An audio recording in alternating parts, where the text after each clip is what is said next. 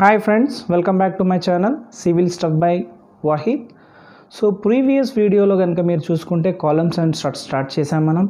అందులో వచ్చేసి మన కొన్ని కాలమ్ అంటే ఏంటి, స్ట్రట్ అంటే ఏంటి డెఫినేషన్స్ చూసాం. కొన్ని కీవర్డ్స్ కూడా నేర్చుకున్నాం. అంటే స్లెండర్నెస్ రేషియో అంటే ఏంటి, radius of gyration, actual length అంటే ఏంటి, ఎఫెక్టివ్ లెంత్ ఏంటి, అండ్ నెక్స్ట్ క్లాసిఫికేషన్ కూడా చూసాం మనం. Next safe load, critical load అవన్నీ చూసాం. నెక్స్ట్ ఇవాళ లెక్చర్లో వచ్చేసి will see Euler's theory. So first ఏదైనా ఒక ఫార్ములా డెరివేషన్ చేస్తున్నామంటే సమ్ అజంప్షన్స్ ఉంటాయి, అండ్ ఆ ఫార్ములా డెరివేషన్ అయిపోయాక కొన్ని లిమిటేషన్స్ ఉంటాయి ఖచ్చితంగా. ఎందుకంటే లిమిటేషన్స్ అంటే ఏంటి, ఈ తీసుకున్న అజంప్షన్స్లో ఏమైనా డ్రాబ్యాక్స్ కనుక వస్తే వాటిని మనం లిమిటేషన్స్ కింద పరిగణిస్తాం. ఓకే, సో ఫస్ట్ ఏం అజ్యూమ్ చేసుకున్నారు యూలర్స్ థియరీ ఫార్ములా డెవలప్ చేయడానికి? So the columns are initially straight. Initially straight అంటే ఏంటి, లోడ్ అప్లై చేయకముందు కాలము ఇనిషియల్గా స్ట్రేట్ ఉన్నాయి. అండ్ కాలం వచ్చేసి homogeneous material and isotropic మెటీరియల్తో construction చేయడం జరిగింది. అంటే throughout the length of the column same material use చేయడం జరిగింది. దాన్ని మనం హోమోజీనియస్ కానీ ఐసోట్రోపిక్ అని అంటాం. నెక్స్ట్ ఐసోట్రోపిక్ మీన్స్ సేమ్ అన్ని డైరెక్షన్స్లో సేమ్ ప్రాపర్టీస్ ఉండటం, దాన్ని ఐసోట్రోపిక్ అంటాం. Next it carries perfect axial load. Perfect axial load అంటే సపోజ్ దీని ఎక్స్ యాక్సిస్ వై యాక్సిస్ ఇలా ఉంది, ఎగ్జాక్ట్లీ దీని సెంటర్ నుంచి ఇట్లా పాస్ అవ్వాలి. ఈ పాయింట్ నుంచి పాస్ అయితే దాన్ని మనం పర్ఫెక్ట్ యాక్సియల్ అంటాం. ఇక్కడ నుంచో ఎటు నుంచో పాస్ అయితే దాన్ని మనం ఎసెంట్రిక్ లోడింగ్ అంటూ ఉంటాం. Next uniform cross section area throughout the length మొత్తం కూడా సేమ్ క్రాస్ సెక్షన్ ఉంది అంటాం. సో ఈ uniform cross section throughout the length అనేది ఎప్పుడు వస్తుందంటే, మన బాక్స్ వర్క్ ఏదైతే మనం ఫామ్ వర్క్ బాక్స్ కాలంకి పెడతామో అది పర్ఫెక్ట్గా ఉన్నప్పుడే మనకు క్రాస్ సెక్షన్ అనేది పర్ఫెక్ట్గా వస్తుంది.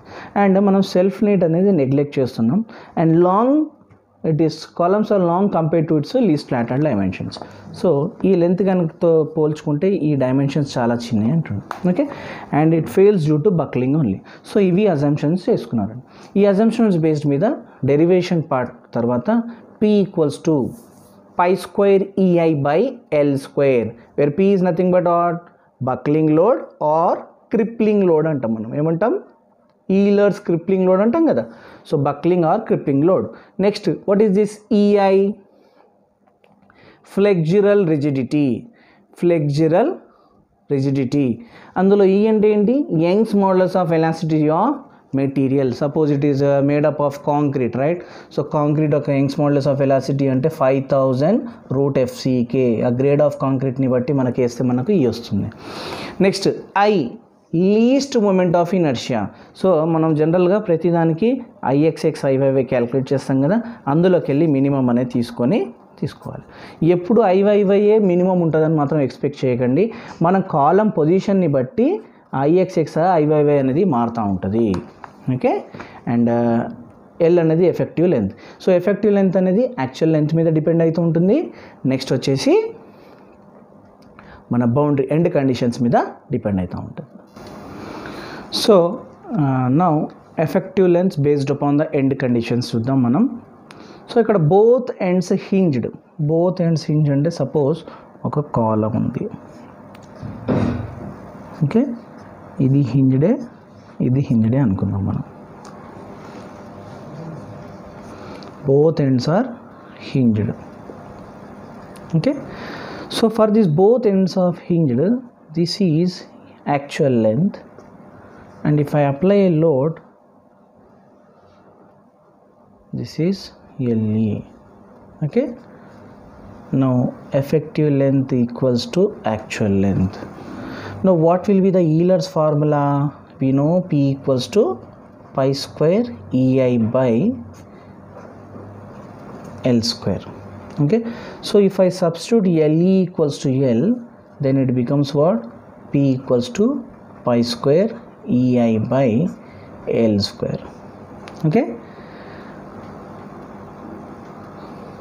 now దీనికి ఇంకో కండిషన్ ఏమనొచ్చు, బోత్ ఎండ్స్ హింజ్డ్ అంటున్నాం. Otherwise they can call as what, both ends of column are held in position but free in direction అని కూడా అనొచ్చు. అంటే కండిషన్ ఇలాగైనా ఇవ్వచ్చు, లేకుంటే ఇలాగైనా ఇవ్వచ్చు. నెక్స్ట్ కండిషన్ వచ్చేసి one end fixed, other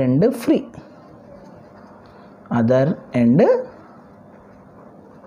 free. Okay, so ఏంటి, వన్ ఎండ్ ఫిక్స్డ్ ఉంది, అదర్ ఎండ్ ఏం లేదు. సో అలాంటి పొజిషన్లో మన కాలం వచ్చేసి ఓకే ఇలా ఉంటుంది. దాని యొక్క బక్లింగ్ కండిషన్ ఇలా ఉంటుంది. సో ఎఫెక్టివ్ లెంత్ ఏమవుతుందంటే 2 times యాక్చువల్ లెంత్. ఇది ఇక్కడ వరకు కదా, ఇంకా పెరిగిపోతుంది. Effective length equals to 2 times of actual length. Know what happens to this p equals to pi square EI by LE square ఉంది కదా, దీంట్లో ఏమవుతుంది, పై స్క్వేర్ EI బై ఈ LE ప్లేస్లో నేను ఏం చేస్తా, 2L స్క్వేర్ వేస్తా. సో అల్టిమేట్గా ఏమవుతుంది నాది, పై square EI by 4L square. This is the buckling load for this condition. Next third condition వచ్చేసి one end fixed, other end hinged.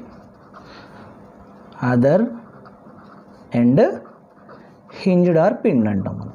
Okay, so ఏంటి, ఇది వచ్చేసి ఫిక్స్డ్, ఇది వచ్చేసి హింజ్డ్. ఓకే, సో అలాంటి సిచ్యువేషన్లో హింజ్డ్ ఉన్న దగ్గర ఇక్కడి నుంచి స్టార్ట్ అవుతుంది, ఫిక్స్డ్ దగ్గర ఇలా ఉంటుంది. So effective length equals to actual length by √2. So what happens to the crippling load, general crippling, first నేను రాసేది general formula E by LE square. Okay, if I substitute here, so pi square EI by LE ప్లేస్లో నేను ఏం చేయాలి, L by √2 whole square. So √2 square అంటే 2 ఉంటుంది డినామినేటర్లో, కాబట్టి పోతే పైకి 2 పై square EI by L square. Okay, this is the condition. And the fourth condition, okay, both ends fixed. So దీనికి ఫిగర్ ఎలా ఉంటుందండి, ఇది ఫిక్స్డ్ కండిషన్ అండ్ ఇది ఫిక్స్డ్ కండిషన్. సో మూమెంట్ అనేది ఇలా ఉంటుంది. So effective length equals to what, actual length by 2. Okay, so what happens here, P equals to pi square EI by LE square. So if I substitute here, pi square EI by L by 2 whole square means 2 square and 4 అవుతుంది కాబట్టి న్యూమినేటర్లో 4 pi EI by L square. This is P equals to. So these are the 4 end conditions. So ఇక్కడికి వచ్చేసి మనకు ascending order, descending order. So ascending order, descending order అంటే ఏంటి ఇక్కడ, okay. So load carrying కెపాసిటీని బట్టి నేను అసెండింగ్ ఆర్డర్ అని, డిసెండింగ్ ఆర్డర్ అని ఫిగర్స్ వేయడం జరిగింది. అది ఇక్కడ మీకు ఎక్స్ప్లెయిన్ చేస్తాను. సో ఫస్ట్ కండిషన్ ఏంటి, both ends fixed. Both end ఫిక్స్డ్కి formula ఏంటి, 4 pi square EI by L square. Okay, next one end fixed, other end hinged, 2 pi square EI by L square. Next both ends hinged, pi square EI by L square. And one end fixed, other end free, pi square EI by 4L square. Suppose ఒక కాలం కనుక, if I consider one column whose axial load is 30 kilonewtons. Okay, now both ends hinged తీసుకోండి. both ends hinged తీసుకున్నప్పుడు మనకు effective length equals to actual length. Okay, so దీన్ని నేను 30 అనుకుంటాను. Okay. So ఇందులో ఈ టర్మ్కి ఏమవుతుంది 4 × 30, ఇందులో వచ్చేసి 120 కిలోన్యూటన్స్, ఇక్కడ వచ్చేసి 2 × 30, సో 60 కిలోన్యూటన్స్. సో ఇక్కడ 30 అలాగే ఉంటుంది. ఇక్కడ వచ్చేసి ఈ టర్మ్ 30 డివైడెడ్ బై 4 అంటే 12.5 kilonewtons. Now see here both ends fixed వచ్చేసి 120 కిలోన్యూటన్స్ తీసుకుంటుంది. అదే one end fixed one end hinge ఉండే 60 తీసుకుంటుంది. అదే బోత్ ఎండ్స్ హింజ్ ఉండే 30 తీసుకోగలుగుతుంది. అదే వన్ ఎండ్ ఫిక్స్డ్ ఉండి కూడా ఒకటి ఫ్రీ ఉంది కాబట్టి దీనికి ఎన్నిసార్లు పడిపోతుందండి? యాక్చువల్ దానికి 4 టైమ్స్ పడిపోతుంది. So ascending order descending order అనేసి జంబ్లింగ్ చేసి ఇస్తూ ఉంటారు, match the following. So ascending order అంటే ఏంటి? Lower to higher. Descending order అంటే ఏంటి? Higher to lower. Load carrying కెపాసిటీని బట్టి ఏది ఎక్కువ తీసుకుంటుంది? 2 ఫిక్స్డ్ ఎండ్ ఉంటే ఎక్కువ తీసుకుంటుంది. నెక్స్ట్ ఒకటి ఫిక్స్డ్ ఉండి ఒకటి హింజ్డ్ ఉంటే నెక్స్ట్ అట్లా ascending order descending order. So ఇక్కడ లిమిటేషన్స్కి వచ్చేసి ఈలర్స్ theory is valid for columns having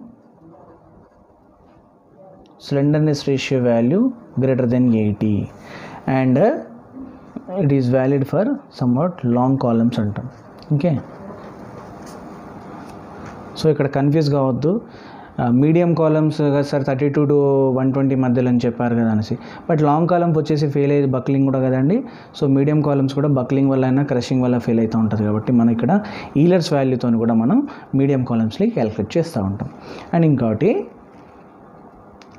it is inversely proportional to Eulers buckling load P is inversely proportional to square of slenderness ratio, that is P is inversely proportional to 1/λ² square of this. And ఇక్కడ ఒక 3 points important points అండి ఇవి. Suppose ఫ్లెక్చురల్ rigidity of a material. ఫ్లెక్చురల్ rigidity ఏంటి? ఇది material, ఇది dimensions రెండు కలిపితే ఫ్లెక్చురల్ rigidity. ఇది ఇంక్రీజ్ అయింది అనుకోండి, లోడ్ క్యారింగ్ కెపాసిటీ ఆటోమేటిక్గా ఇంక్రీజ్ అవుతుంది. ఒకవేళ లెంత్ కనుక ఇంక్రీజ్ అనుకోండి, లోడ్ డిక్రీజ్ అవుతుంది. ఒకవేళ స్లెండర్నెస్ రేషియో కూడా ఇంక్రీజ్ అయింది అనుకోండి, లోడ్ తగ్గిపోతుంది. Okay. So these are the sum of the limitations of ఈలర్స్ theory. So next వీడియోలో వచ్చేసి మనం ర్యాంకింగ్స్ ఫార్ములా ఉంది, దాని గురించి డిస్క్రిప్షన్స్, అండ్ ఇంకోటి అందులో వచ్చేసి కొన్ని మెటీరియల్ యొక్క ప్రాపర్టీస్ గుర్తుపెట్టుకోవాల్సి వస్తుంది. మనం ఆ మెటీరియల్ ప్రాపర్టీస్ ఏంటంటే ultimate crushing strength values, next rankings constant values అనేది గుర్తుపెట్టుకోవాలి. సో అవి ఆ ఒక్క టాపిక్ చూసేస్తే మనకు ఈ కాలమ్స్ అండ్ స్ట్రట్స్ చాప్టర్ అనేది అయిపోతుంది. మనం ఏమంటారు ప్రీవియస్ క్వశ్చన్స్ ఏమైనా ఉంటే ఈ టాపిక్ మీద సాల్వ్ చేద్దాం. Thank you for watching my videos. మీరు కనుక నా వీడియోస్ ఫస్ట్ టైం చూస్తే సబ్స్క్రైబ్ చేయండి. ఇంకా ఫర్దర్గా వీడియోస్ కావాలి అనుకుంటే బెల్ బటన్ ప్రెస్ చేయండి అండ్ లైక్ చేయండి అండ్ మీ ఫ్రెండ్స్ అండ్ ఫ్యామిలీస్కి షేర్ చేయండి.